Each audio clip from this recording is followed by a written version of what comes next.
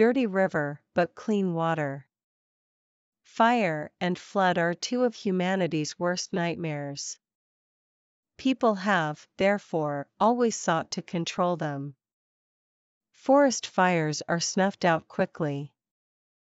The flow of rivers is regulated by weirs and dams.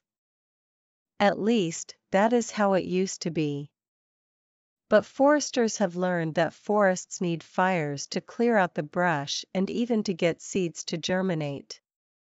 And a similar revelation is now dawning on hydrologists. Rivers, and the ecosystems they support, need floods. That is why a man-made torrent has been surging down the Grand Canyon. By Thursday, March 6, it was running at full throttle, which was expected to be sustained for 60 hours. Floods once raged through the canyon every year. Spring snow from as far away as Wyoming would melt and swell the Colorado River to a flow that averaged around 1,500 cubic meters, 50,000 cubic feet, a second. Every 8 years or so, that figure rose to almost 3,000 cubic meters. These floods infused the river with sediment, carved its beaches, and built its sandbars. However, in the 4 decades since the building of the Glen Canyon Dam, just upstream of the Grand Canyon, the only sediment that it has collected has come from tiny, undammed tributaries. Even that has not been much use, as those tributaries are not powerful enough to distribute the sediment in an ecologically valuable way. This lack of flooding has harmed local wildlife. The humpback chub, for example, thrived in the rust-red waters of Colorado. Recently, though, its population has crashed. At first sight, it looked as if the reason was that the chub were being eaten by trout introduced for sport fishing in the mid-20th century. But trout and chub coexisted until the Glen Canyon Dam was built, so something else is going on.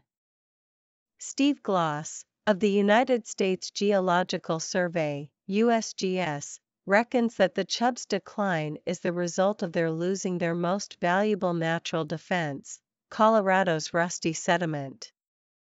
The chub were well adapted to the poor visibility created by the chick, red water, which gave the river its name and depended on it to hide from predators. Without the cloudy water, the chub became vulnerable. And the chub are not alone. In the years since the Glen Canyon Dam was built, several species have vanished altogether. These include the Colorado pike minnow, the razorback sucker, and the round-tailed chub. Meanwhile, aliens including fathead minnows, channel catfish, and common carp, which would have been hard put to survive in the savage waters of the undammed canyon, have moved in.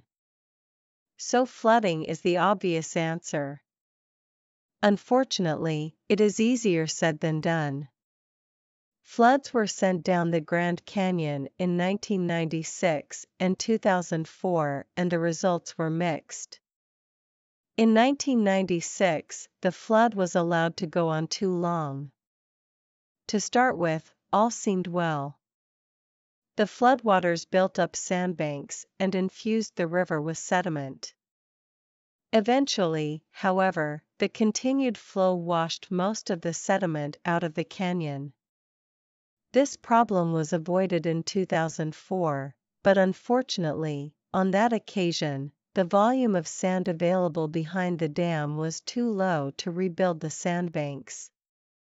This time, the USGS is convinced that things will be better. The amount of sediment available is 3 times greater than it was in 2004. So if a flood is going to do some good, this is the time to unleash one. Even so, it may turn out to be an empty gesture. At less than 1,200 cubic meters a second, this flood is smaller than even an average spring flood, let alone one of the mightier deluges of the past. Those glorious inundations moved massive quantities of sediment through the Grand Canyon, wiping the slate dirty, and making a muddy mess of silt and muck that would make modern river rafters cringe.